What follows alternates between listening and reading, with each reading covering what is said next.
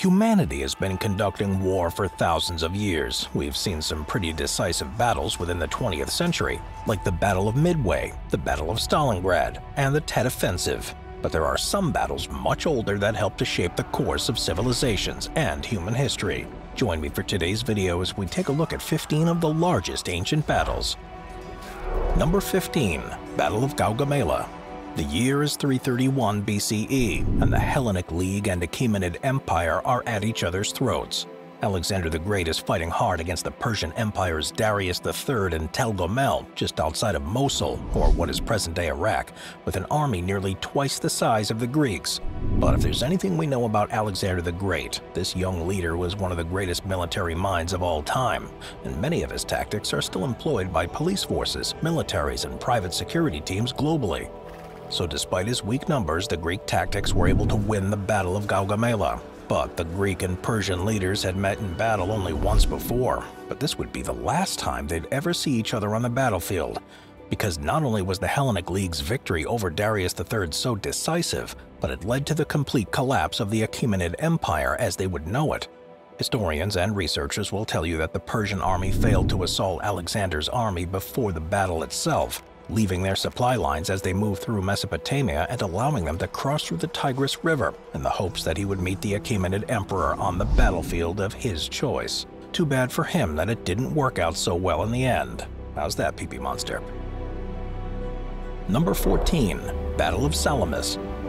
The Battle of Salamis took place in the year 480 BCE and was hard fought by the Roman Republic and the Parthian Empire along the Straits of Salamis in Greece. The Greek city-states had been at war with the Persian Empire for years, and it would all reach a head here as they had the home field advantage. While the Persians had greatly outnumbered the Greek armies, the Greeks quite literally knew the lay of the land within their narrow stone streets, and coupled with their superior tactics, they were able to outmaneuver the enemy relatively quickly. The Greek forces blocked the entrance to the Thermopylae Pass, while their larger forces fought in the Straits of Artemisium, which is another battle on its own that may just pop up on this list, meaning the Greeks fought 2 battles in one day. The Battle of Salamis was so bad for the Persians that King Xerxes was forced to take his ball and go home with what little remained of his armies, and let his general Mardonius take charge of the battle. But this battle is also one of the first ever naval battles to have ever been recorded in human history, and so we know that the Persians lost 300 ships compared to the Greeks' loss of just 40. Number 13. The Battle of Gaisha. The Battle of Gaisha took place in December in the year 202 BCE and saw the Han and Western Chu dynasties of ancient China go at it during one of the bloodiest campaigns the pre-unified nation has ever seen. The Han dynasty was led by Liu Bang, and the Western Chu saw Zhang Yu take the helm as he was outnumbered by the former about 6-1 as both sides sought to conquer the many states that made up the region. Zhang Yu was already walking into this battle after suffering a defeat outside of the Chu capital, but he had hoped that his tactics would be able to overcome the incredible odds that lay before him as they had in the past. But his center battalion quickly fell and was forced to retreat from the veteran army before them, and the remaining army was attacked from the sides and suffered from a double envelopment. With his army pinned in place and beginning to waver, he was set up for defeat, and the Han army finished the job. So in the end, it was not only numbers but his superior tactics that won the day, despite Chu's best-laid plans.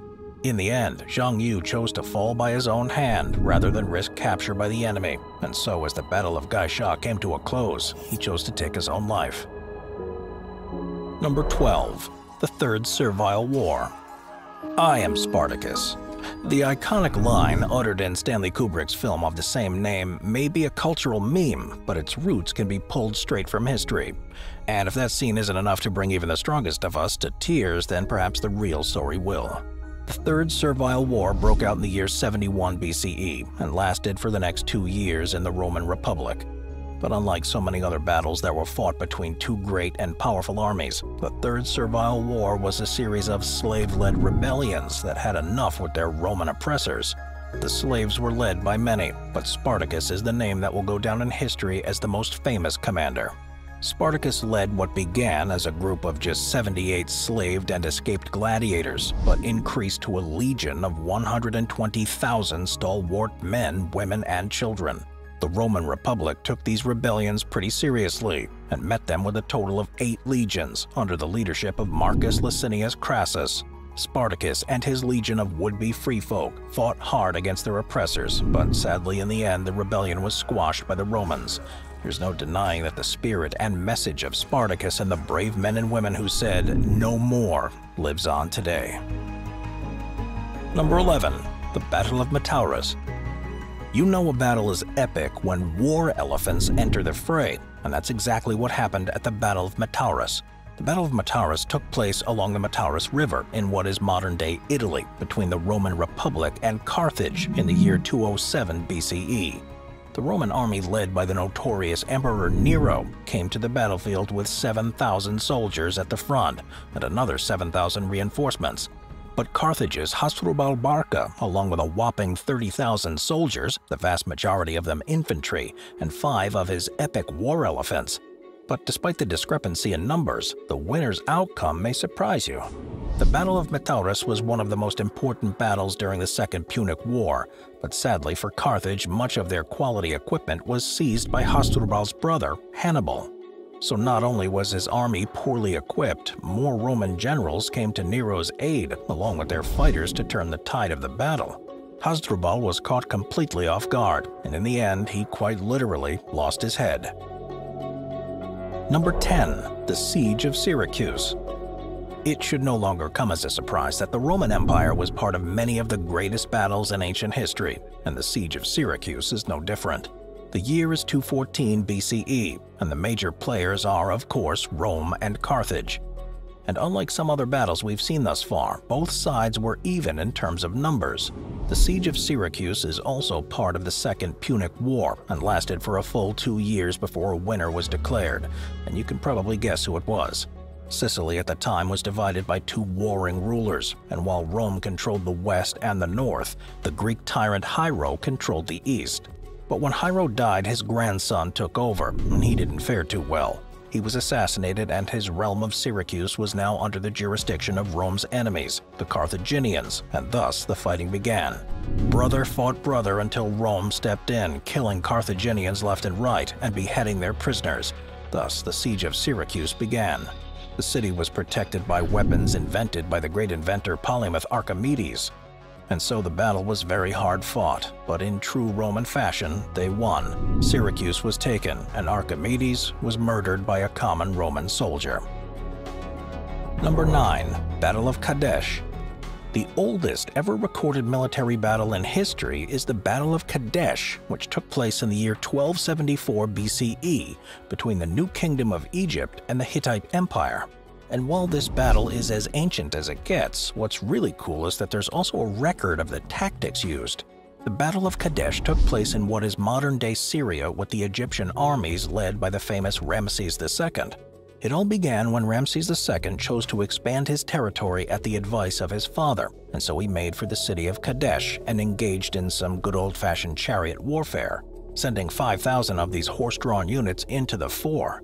Ramses' forces were able to capture 2 Hittites and tortured them into giving away the exact location of the Hittite army, which was on its way to aid Kadesh. But in true loyalist fashion, the spies lied, allowing the Hittite army with its 40,000 foot soldiers and 3,000 chariots to hit Ramses' vanguard hard and unexpectedly, which was especially easy because the Egyptian leader had pushed ahead from the rest of his army.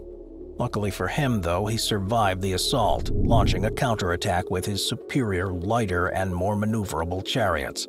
Both sides took heavy losses, and the entire campaign ended in the signing of a non-aggression pact. Number 8. Battle of the Catalonian Plains. The Battle of the Catalonian Plains is known for how bloody it was, and that should come as no surprise because it was fought in the year 451 AD between Attila the Hun and a mix of Romans and Visigoths. The Huns had run through the region relatively unchecked, pillaging and taking very few prisoners all along the way, and so the Romans and the Visigoths teamed up and took it upon themselves to say no, and found an opportunity to stop Attila from completely decimating and looting Gaul. It was a tough battle and one of the last major military operations conducted by the Western Roman Empire. Who exactly won the battle is still up for debate, but it was enough to help the Roman Visigoth Salatians succeed in their efforts despite their casualties.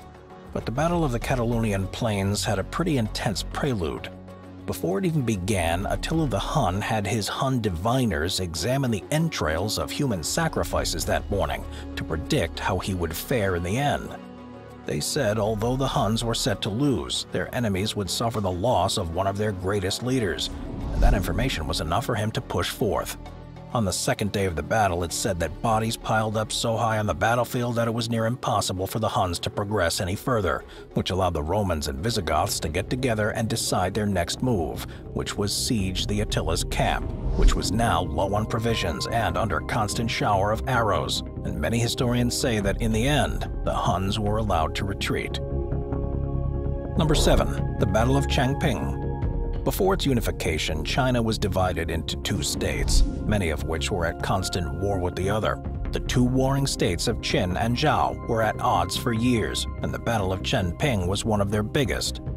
After years of a bloody back and forth in the year 262 BCE, Qin attempted to invade the state of Zhao, but the Zhao retaliated with a 400,000-strong force and attempted to storm the Qin camp. Too bad that's exactly what the state of Qin wanted, and they ambushed the army in the mountains before they could reach their camp. The battle was intense and lasted for about 46 days, but because of the battle raging in the mountains, Qin's supply line was completely cut off, and so not only were they losing on the battlefield, but they were losing in the camp as well as food and water rations, as well as equipment and weaponry were all running low. All of those factors were enough for the state of Zhao to earn an incredibly decisive victory over their attackers and bitter enemies, despite having been outnumbered by well over 100,000 men. Number 6. The Battle of Hydaspes. The Battle of Hydaspes took place in the year 326 BCE between the Macedonians and the Hindu Paurava kingdom, and saw Alexander the Great and King Porus go head-to-head. Taking place in Punjab in ancient India near the Hydaspes River, many historians will agree that this battle was one of the costliest for Alexander the Great, despite his victory. As you can probably expect, the Battle of Hydaspes was brought on by Alexander's desire to expand his empire. But like so many important battles in history, timing is everything, and unfortunately for the Macedonians, they crossed the Hydaspes River during a monsoon.